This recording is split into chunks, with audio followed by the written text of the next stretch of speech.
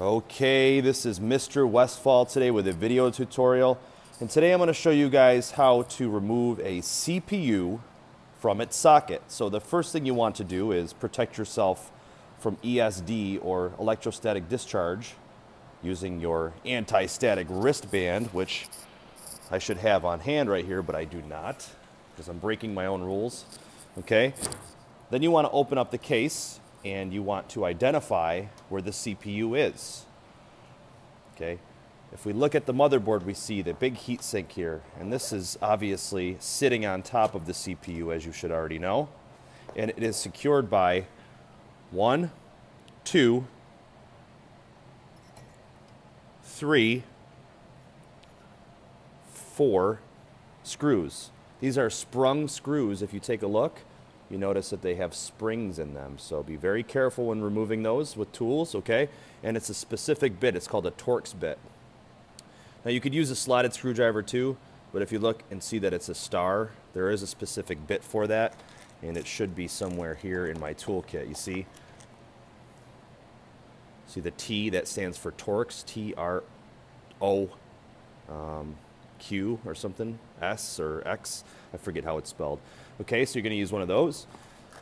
So once you remove those 4, the heat sink is going to come off, like so.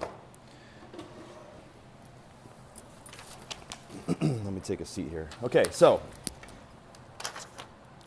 the CPU resides here, and it's sitting in its own socket.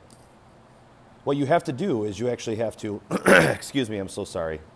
You have to unlatch this, because it's basically a door, and you have to unlatch this to get at the CPU. So what we're going to do is clip it over.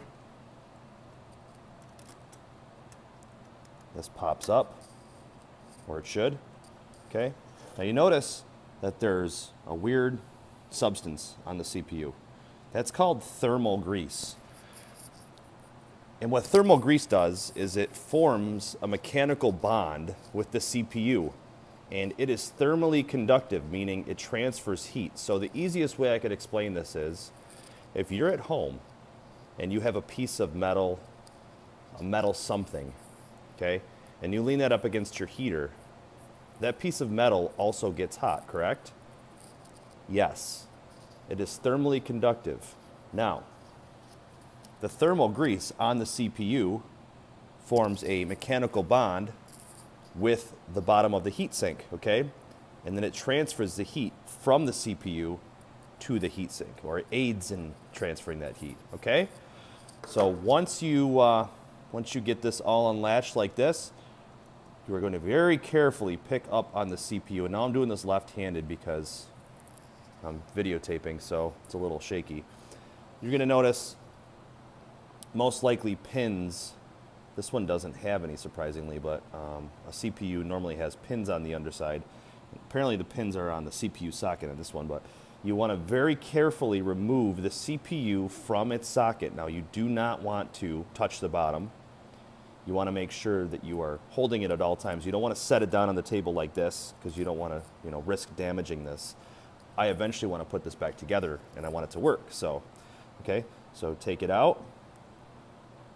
Do your observations, and then put it back in. Now, if you take a look, it only goes in one way, okay? There's like little notches both on the socket and the CPU itself, right there, okay?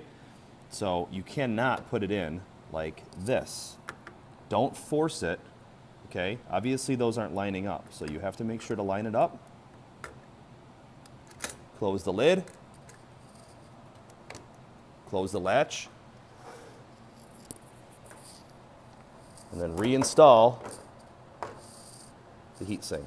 Okay, so that's how to remove a CPU from the motherboard. Okay, guys, I hope you found this very informative. And if you have any questions regarding the lab, please feel free to ask me. Thank you.